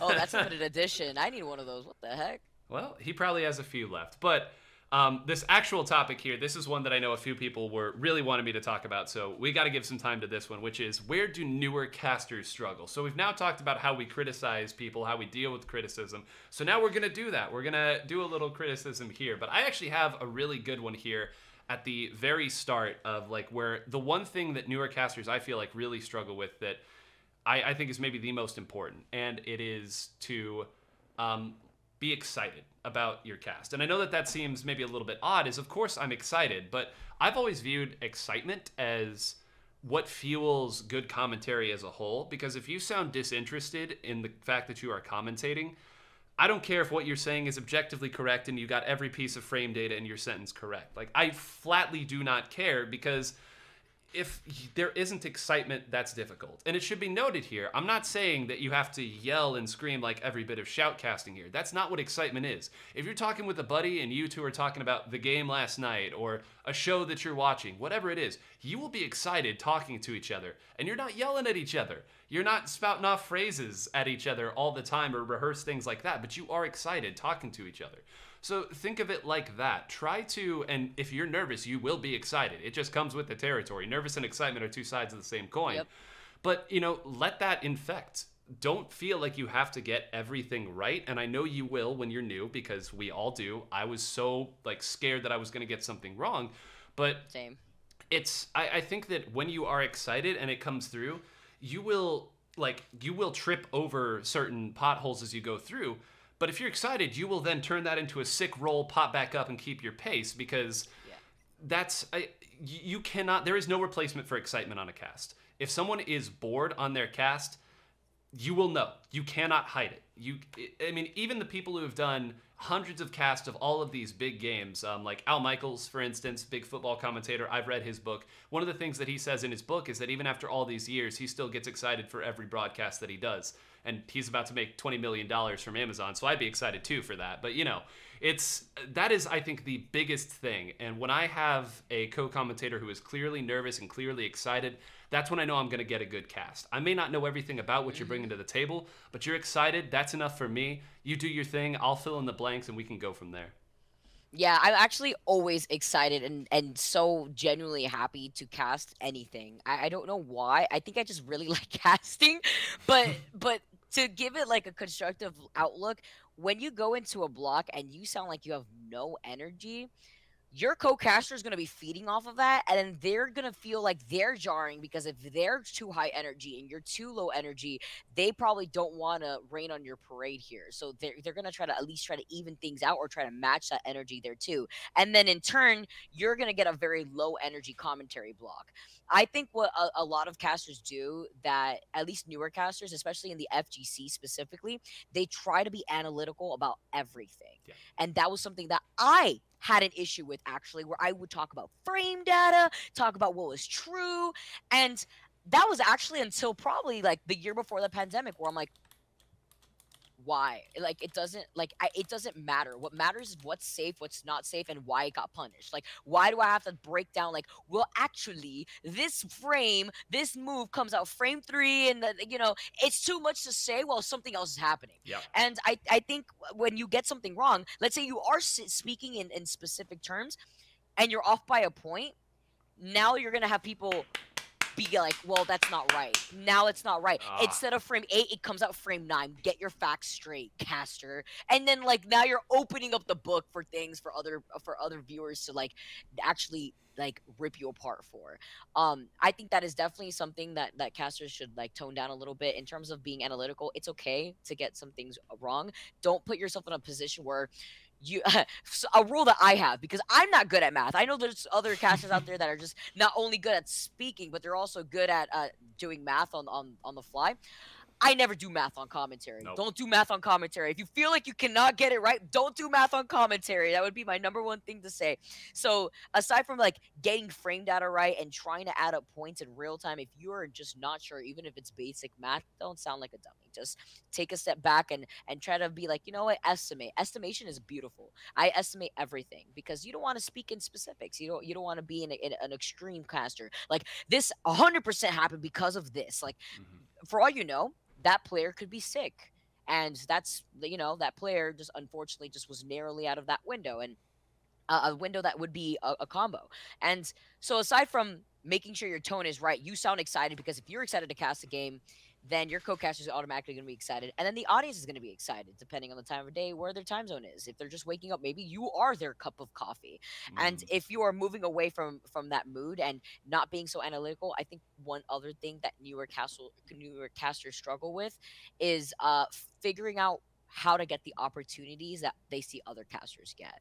And I've gotten this a lot actually, and it's so difficult to repeat it over and over again because it's kind of like the same answer that I don't know how to elaborate more on because they're like, but how? And it's like, I can't do it for you. It's like, this is how I was able to do it. This is how I know other casters have been able to do it. But beyond that, if you're wondering, how do I get into these bigger tournaments as a new caster, you need to literally keep grinding locals into regionals into majors, and then from majors you talk to everybody. You talk to your co-casters, you get to know them, you get to know why they're up there with you, you get to know what style of casting they like, you nerd out with them. You're at a tournament at the end of the day. I nerd out about the game, I'm going to nerd out about commentary. Like, I have all these questions, I'm here in person, I'm going to be able to talk to them about what I need to talk about because these are the only group of people that I can. At home, Right. my friends at home, yeah, like the friends at home aren't going to nerd out with me about that stuff. So if you have anything to say, that's a form of networking right there. It's not just you making friends, it's networking. You're getting to know other people, you're getting to know the production crew, what goes behind changing the scenes, even if it's so simple as changing scenes in OBS. Like, what can I do to make your job easier? Is this lighting good? What about this lighting? Like, little things like that. Broadcast as a whole is more than just the casters. It's also the production crew too. Make sure you're polite to them.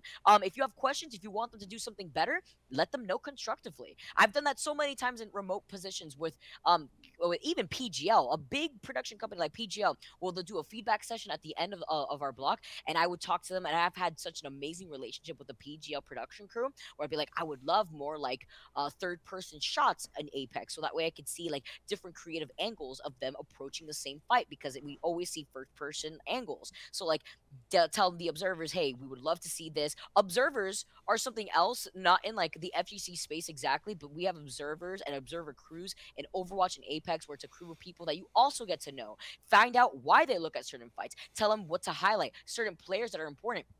We had Nick Merckx and Snipedown in the same lobby in the last ALGS LCQ, which was last weekend, which I was like, hello, even though it's Nick Merckx and there's a bunch of other like teams here, Nick Merckx is here and he's bringing a bunch of viewership. Let's highlight the fact that he is popping off in the kill feed right now. And at one point, the observers swapped over to him, but it was a little late after he had just popped off. So I wrote that out because the observers reached out to me like, hey, we had so much fun. What do you think we could do differently? And I was like, oh, perfect. Point A, point B, point C, bada bing, bada boom. Now everybody's happy. And establishing a communication and a connection with more than just your co-casters, the audience, and the game, but with also like the production crew and the observers is super important. And the suggestion that I would give to newer casters, it's more than just the casting, it's everything before and afterwards.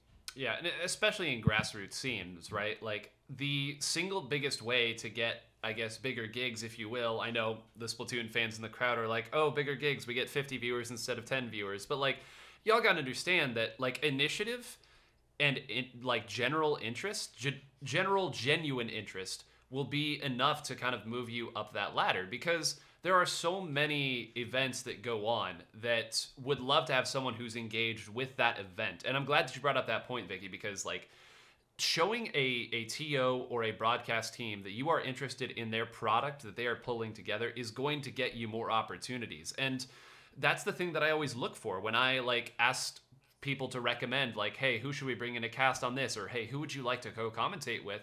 The thing that I look for is, how engaged is this person with the event, with the scene, and with the craft as a whole? And all of those things for a lot of people come very organically. Like, For me, and it sounds like for you as well, you did all those things because you enjoyed them and it was just part of the entire experience for you. So I guess in that sense, we didn't really have to force it, but I think that like that's the mentality you have to have if you're trying to move, up the ladder, if you will, is the more engaged you are with these events, the more chances you're going to get. And it doesn't really fall into the same point, but you brought up something earlier here that struggles that you see with FGC casters in particular. I struggled with this. This was maybe my biggest struggle when I started off. I saw commentators that I liked. I saw what I liked about them, and I did the worst thing, which was I tried to be them.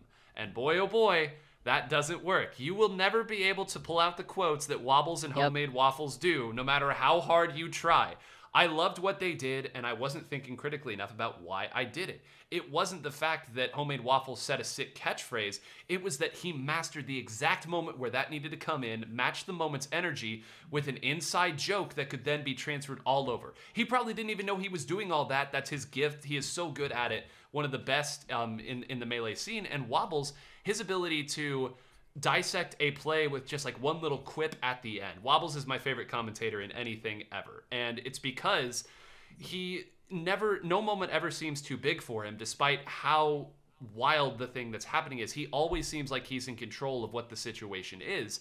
And I always thought that that was just him being very even keel. And that's not necessarily what it was. It's that he's incredibly smart. He can succinctly make points.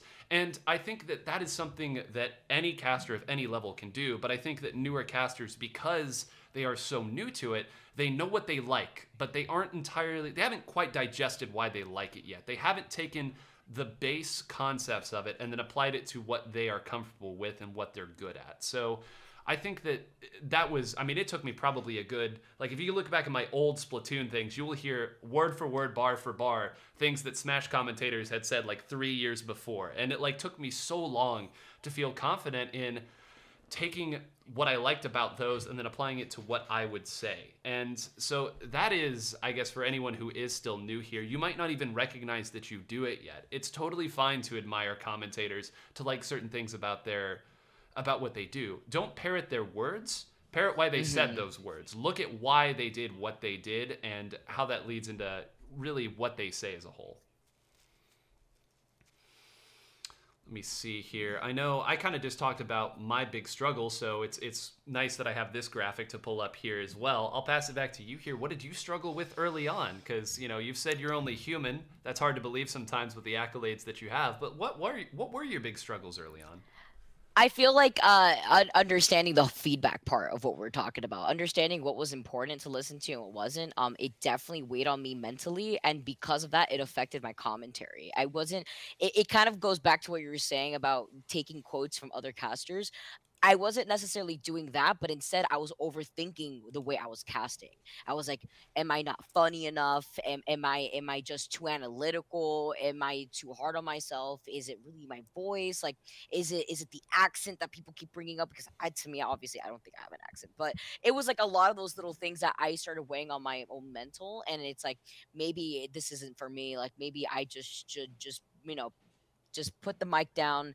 And then with the help of like my peers, I was like, no, no, this is ridiculous. I don't know why I'm thinking like this. I need to keep going. I need to keep going forward. And it was carrying the momentum from one event to another that I wanted to I use as a crutch to make sure that I picked myself back up instead of just not casting again. And a lot of my friends in the commentary community for Smash could attest to that. They were there. They were there for me when my head was down and that I needed somebody to lean on, and they were always there for me. Austin was around there too. We were talking a little bit about Austin. He's seen a lot of that stuff go down, and it was definitely hard. It was about keeping my mental right and maintaining my confidence. And I have now built my confidence. It feels like I finally have been able to rebuild anew. And earlier on, I was so critical of myself. It was not only that, but the pronunciation for certain things were really off for me sometimes too, because I do think I have a goofy way of saying some things. And so keeping myself and steering away from the way that I say certain things versus how I should portray a message to a broad audience was something that I had to be mindful about too. So beside that, and then my own mentality and making sure that I have the confidence that I'm genuinely doing this because I love the game. I love talking talking about the game. I love feeling like I am the bridge between a sponsorship opportunity and these players finding success. That was what allowed me to focus on what was important. And earlier on, I didn't know that. I had to learn that as I went through. I had to have my co-casters that are now my best friends like just help pick me up and tell me, you got this. And so when I had all this help and assistance and put myself in the right place, having my own mental break and breaks in general, super important, especially if you're dealing with burnout. If you're juggling casting, playing, streaming, jobs, a lot of us are adults and that work 9 to 5s, and it's difficult to be able to juggle all this stuff. Taking a mental break helps a hard reset. And then when you find yourself casting for the first time in, let's say, 3 months, your approach may be completely different than when you were first casting. And I needed that reset because I did have a reset very similar to that. Not because of my bad mentality, but because it was the pandemic that forced me to figure out like what is next, what's going to happen, what about the Smash tournaments. And so I was put into a forced reset, and then that forced reset went from me not casting Smash for nearly a year to then playing and casting Overwatch. So now it was a completely different game, but I know how to cast. I've casted for all these years. It's not like 8 months was going to make me forget how to cast, right? So then I had to just take a completely new approach. And it did allow me picking up the pacing for that new game to be a lot easier. But it was all a mentality thing. And it was reworking my mentality that I had from Smash into Overwatch and knowing that these are two different communities, that this was I'm basically making a first time impression within contenders, and I didn't want to soil it. It's the positive feedback is such an important part, and it's a good reminder that no matter how untouchable your mentality is, like you will get burnt out if you keep doing this, and that's such a great point. And again, it's one of those like humanizing moments. Is like, yeah, even the people who are at the top, like they need a positive reinforcement system, or they will start to crash. And I think that the other kind of addition to that from like a mentality perspective is like understanding that there are times where you have to give yourself a break. There was when Splatoon 2 came out, I was casting probably 6 or 7 tournaments a week. And that was a lot, which should tell you how many tournaments we were having at the time. But like there were days where I would cast 3 tournaments in one day. I would wake up at 3 a.m. to commentate a Splatoon, a Japanese tournament. There would be a midday tournament and then an exhibition at night. And like there was a period where I hated the game, and I had to say, like, dog, you don't hate this game. You love this game more than anything. Why do you hate it? What are you doing? And it's like, oh, you're spending 30 hours a week talking about it. No wonder you hate it. So, yeah, the note about a break is so good, and particularly for those of you maybe who are in the Splatoon scene who are engaged from like a content space, and then you commentate while also scrimming on a team. Like, dog, you're gonna break. Something is going to give, and you're gonna hate the game. Don't let that happen. Like, try to be very honest with yourself about where the breaking point is going to be. Give yourself a rest, because no one needs to hate their favorite game. That's the big thing. And we did get a question here. I do want to get to the rapid fire here, but I want you to answer this question because this is a great question, and it kind of like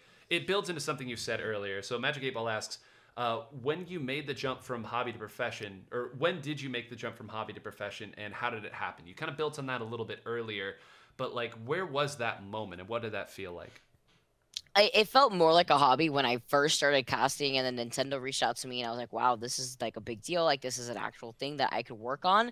And then I started getting invited to cast Smash tournaments, and then to me, it was a hobby because I was a full-time student in college, and I was studying first for psychology, and then eventually made the swap in the middle of me casting to media broadcast and journalism. And then from there, I swapped journalism to public relations and media broadcast. And so like I've had to go through the transition of I really like casting. How do I make this a career? Can I transfer this to maybe something in real life? And then I even got an internship with Viacom when I was doing Smash events, and I was doing full-time school, and then I was working behind the scenes it's basically Latin American like HUD for Viacom in Miami, and I worked on Nickelodeon, MTV, and they were all Spanish shows. I worked on 2 specifically called Swipe Date and Vikki RPM, and that was a whole different experience where I realized, man, I really like gaming. Because I was doing this TV production stuff, but I was like, I really like it was a part of me that liked the scuff setups that I was so used to, but Mhm. also just liked the fact that there were video games and that there was strategy behind it all. I liked production as a whole, but the gaming part was what was lackluster. And so when I made the transition from hobby to career, I had to tell myself, how do I make this into a career? And my answer to that was I need to get into being analytical with every game that I play because I'm already analytical with every game that I play. It's more so competitive instead of digging deeper into it. It's like, again, like what I said before, how do I get better at this? And so I took what I already enjoyed, and what you said about Splatoon happened to me with all my games. Oh, by the Mhm. way, it happened to Apex, it happened to Overwatch, and it happened to Smash.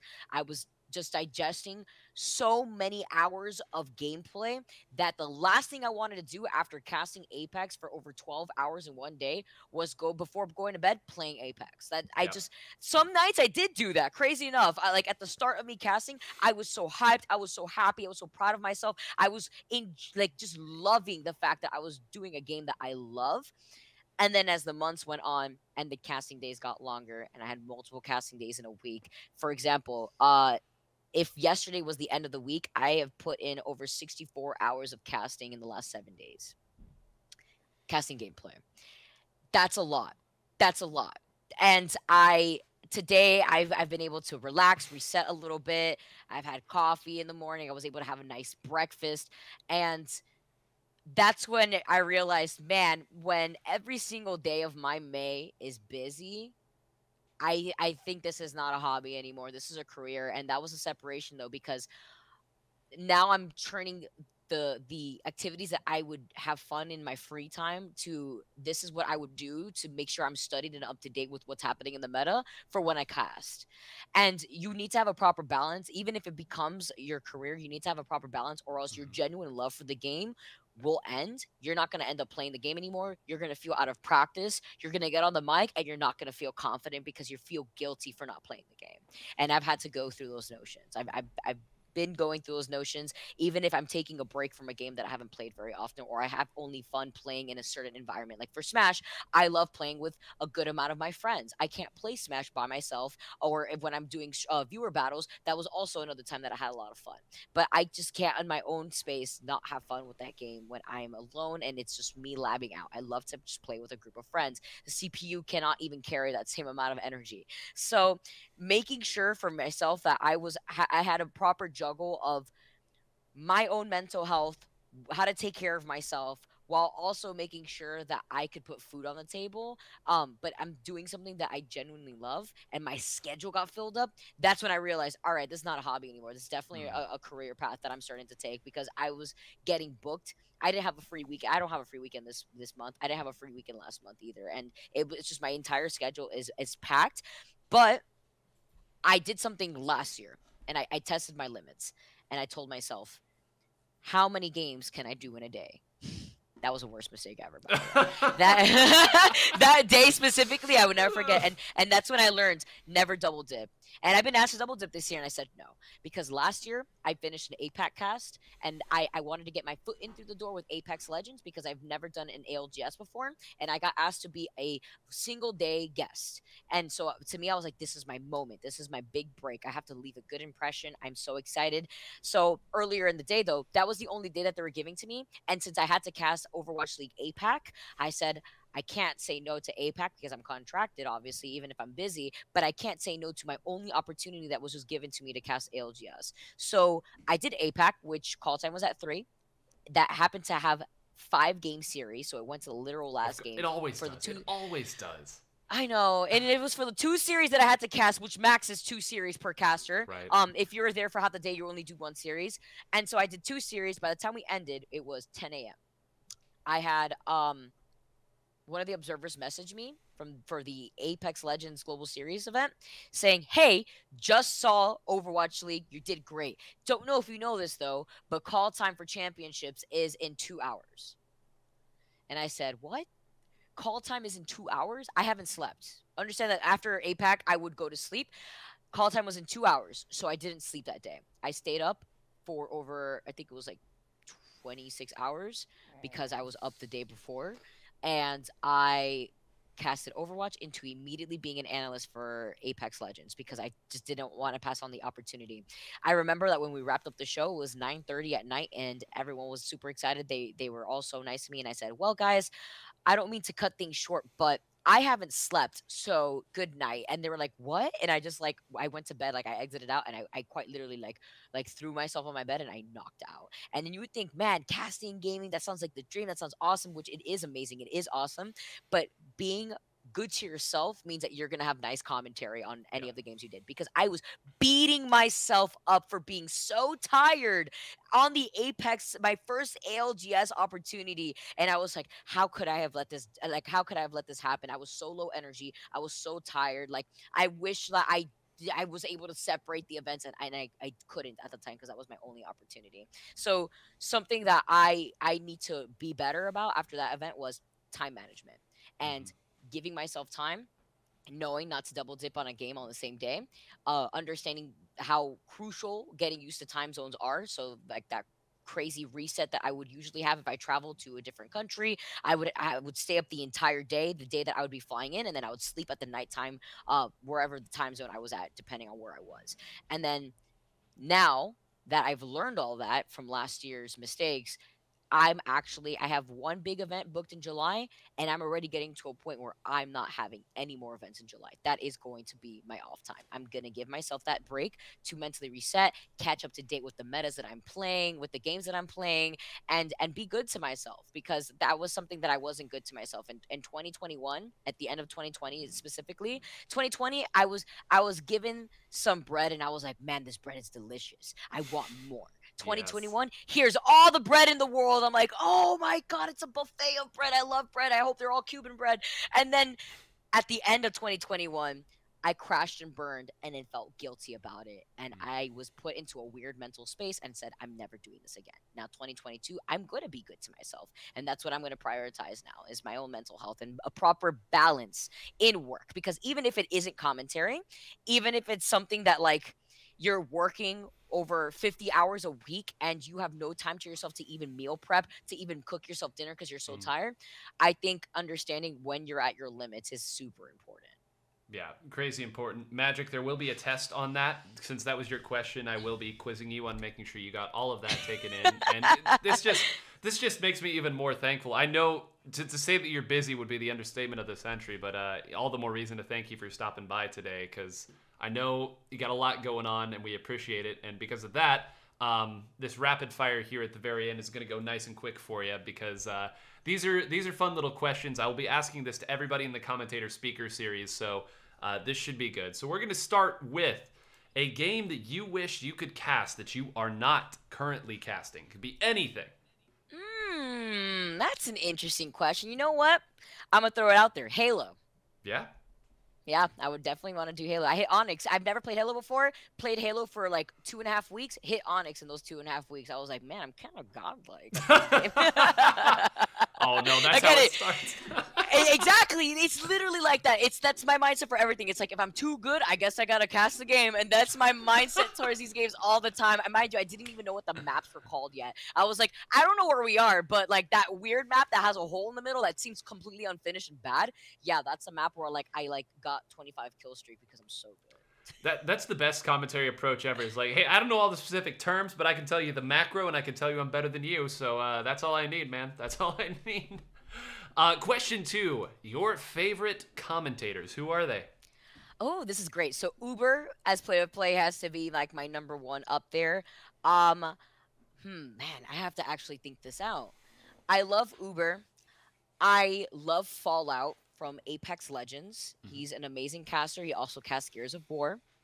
Um, Biggest inspiration, she may not fall under commentators, but she was a huge inspiration for me when I was an up-and-coming caster, was Zoe from the Overwatch League. Amazing host. Love her sense of humor, and I love her energy with her other co-casters. Um, Hazmat. Hazmat has to be up there, 100%. Hazmat, if I talk about Smash casters, Hazmat, Bam, Charles, TK, EE. Those guys are legendary to me. I love working with all of them. I love this the dynamic that we all have within our own little group, but also the way that they commentate. I can nitpick everything that I love about each and every one of their commentaries, and they're all different. All of them, they're all different. So I guess I have like a huge umbrella of commentators from different games Oh that I yeah. really enjoy. I'm trying to think if there's a cast. Oh, you know what? We talked about Halo. I think Onset and Gaskin are an amazing duo. And then separating away from that, two other duos that I also watch a lot and I love listening to their podcast, Bren and Sideshow. And then I'm gonna have to end it there, or else I'll sorry. I feel like I'm just naming everybody, but I like Bren and Sideshow is where I'm gonna end it well, though because they're amazing. it's authentic. Like if you have to name all of your favorite casters, like casters are fans of casters. That's just how it works. Like I'm the It's true. same way. So yeah, there was no way I could make you name just one, but I will make you name one moment here. This is the hardest question of all. Favorite moment you've casted. You get one. Ooh. One. There's no. You Oh. can't one half of one, six dozen. You have to one. You only get one moment that you've casted, and it has to be your favorite. Okay.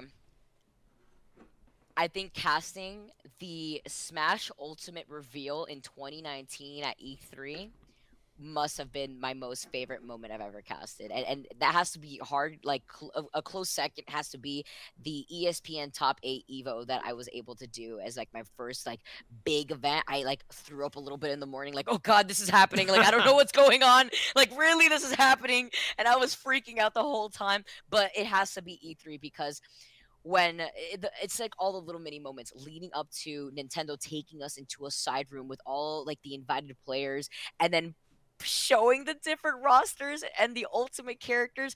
I remember jumping up with joy, screaming, like there was crying in the room. It was so dramatic, but it was so raw with emotion and fun. And then the big stage happened, and I was so nervous. But the moment we started talking about the game, that was it. I wasn't nervous anymore. It's still Smash Brothers at the end of the day, and I had so much fun. And then the aftermath was wow. I did it. Like even though we've done E3 before in the past, it's different. It's still that Oh, it's so anxiety different. that it's you're the day before when you go to the tech rehearsal, you're sitting on the edge of your seat. Nine, you know exactly what I mean, and you're sitting there. You're like, man, I hope I really don't mess up tomorrow. One Like sentence. Get what? through one sentence. One sentence and you're fine. But if you don't get through that first sentence, you are falling off the stage, man. Oh my god. It's just a spiral of man. You can't like psych yourself out because you will psych yourself out. You need to understand that you're here for a reason. And even though I'm like sometimes I'm like in disbelief because I'm just like, well, how am I really here right now? Like it's just like this is crazy to me. Still to this day, I feel that way. When I was doing the Apex event, I was feeling like this is crazy. Mhm. And so when I was able to do the E3 event, the aftermath and the after party and talking to the Nintendo production guys, how awesome they felt, how excited I was for Ultimate. I was like, okay, so when can I play again though? Like Yeah. the tournament is done, but I want to play right now. That must have been my most favorite moment I've ever casted.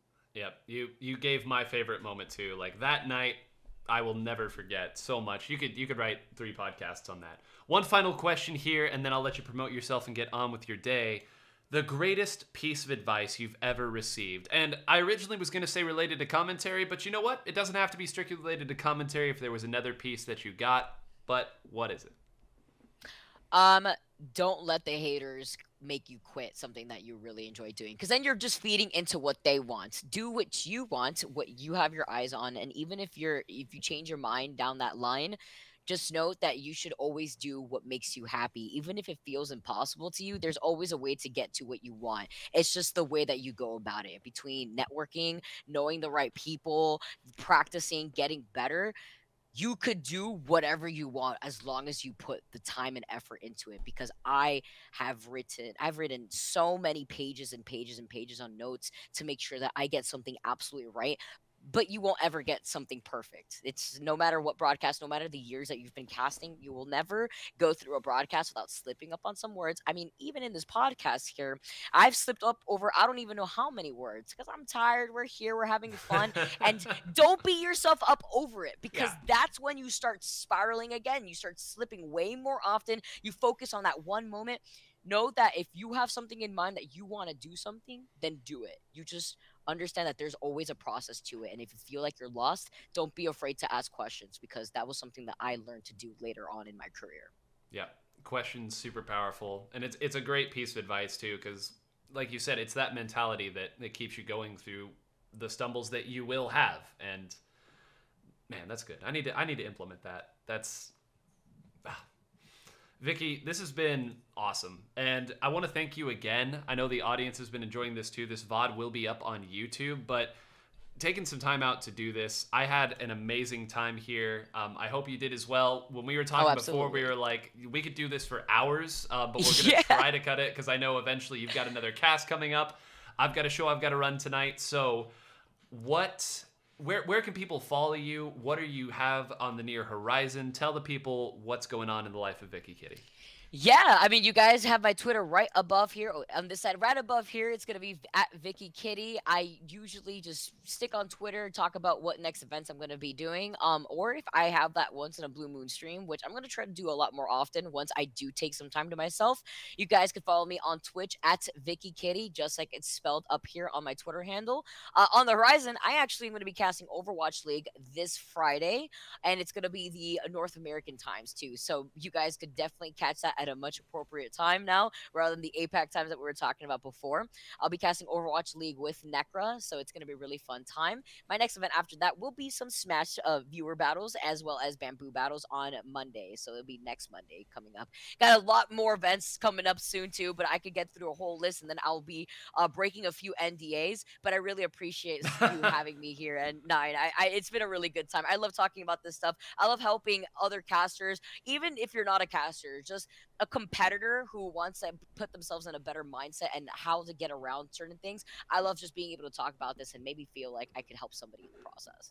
Well, I'm already getting feedback from how fun this was, how much they enjoyed it. So you've definitely helped people in chat. Even if you haven't, you've helped me. So, I mean, I can tell you at least one person has received some great advice here that they're going to apply today. So thank you so much, Vikki, for taking the time out. As I mentioned before, this VOD will be up on YouTube, everybody. So if you did just come in, we'll have it in its entirety posted there sometime in the next year. I'm kind of a slow person when it comes to these things, but we will have it up there.